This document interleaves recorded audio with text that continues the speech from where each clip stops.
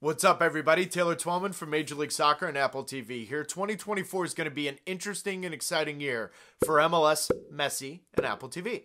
So for your pleasure or pain, I will be giving you my takes from the previous match days right here. Twellman's takes, if you will. So let's go. I have to start in the Pacific Northwest because nobody, and I mean nobody, saw this coming from the Portland Timbers on day one. Especially when all of us have been talking about the lack of a number 9 and 2 designated player spots open. Phil Neville doesn't know his best 11. He doesn't even have a complete roster. And speaking of Phil Neville, remember his hiring wasn't the most welcomed hiring by the Timbers Army. So it was massive that they needed to get off to a good start. But this? Evander, arguably their best player, pulls out of the starting 11 due to an injury in warm-ups. Maxime Crepeau, their free agent signing, he's not even available due to visa issues, and they put it on the Colorado Rapids. This kid, Anthony, he is the real deal. Now remember, he came in late last year, but he didn't do much for many of us to take notice. Well, guess what? Now he's got everyone's attention with the 2 goals he scored, both a very different variety, but also very clinical. And how about Eric Williamson? Second ACL injury in 3 years, and he comes back and opens up 2024 with that kind of finish. By the way, Phil Neville, play him as a 10. He's got so much quality, and he still has so much left in his career.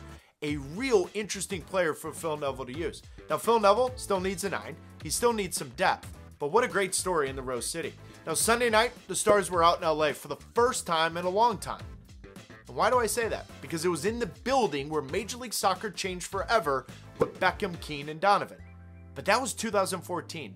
And since that MLS Cup, I can count on one hand how many times the buzz and the energy was like what I experienced Sunday night from Messi and company. Zlatan versus Vela, LAFC versus the Galaxy are the only other times in the last 10 years where the crowd delivered. So much so, they had to let them in 60 minutes earlier to get ready. And the game was fantastic. This Galaxy team, completely different. I get it, Ricky Pooch, but now Paintsil, Peck on the flanks. You got a full season of Fagundes. They may be as balanced of an attack as any attack in Major League Soccer. And keep an eye on Jovic. With those players around him, he may have 15 plus goals. Oh yeah, forgot. Messi scored a goal in extra time to steal a point. Can't make it up. Messi, Alba, Messi, Alba, Messi. Messi got absolutely run over with Miami. And yet, what does Messi do? He says, hey, hang on a minute. I'll take that point. That's ours.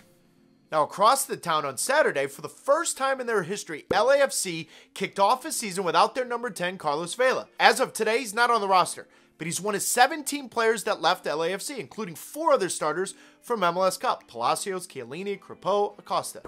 But the quality still remains. Hugo Lloris, World Cup winning goalkeeper, seamlessly fit into the team. Great leadership and experience desperately needed for a young team. Atuesta leaves for 2 years, yet after 5 minutes of watching the game, you're like, well, he's always been here. Calm on the ball, great presence, understanding what the game and the team needs. How about left back Omar Campos? Great assist on the first goal. There are so many question marks if he can fill the void of Palacios, and yet he gave you a great indication that he absolutely can. But who will play the 9? As of now, that is Bogusz, a false 9. But if he scores goals like this, they may not need to sign someone this summer. Yeah, right. LAFC, 2 DP spots open? You're not going to sign anyone this summer? Oh yeah, and the free agent goalkeeper they signed speaks French, right? Huh, wonder who's available this summer. Speaking of this, we had that conversation with LAFC team president John Thornton on this week's episode of Offside. I also chat with Colorado Rapids new head coach Chris Armas on what it's going to take to turn things around in 2024.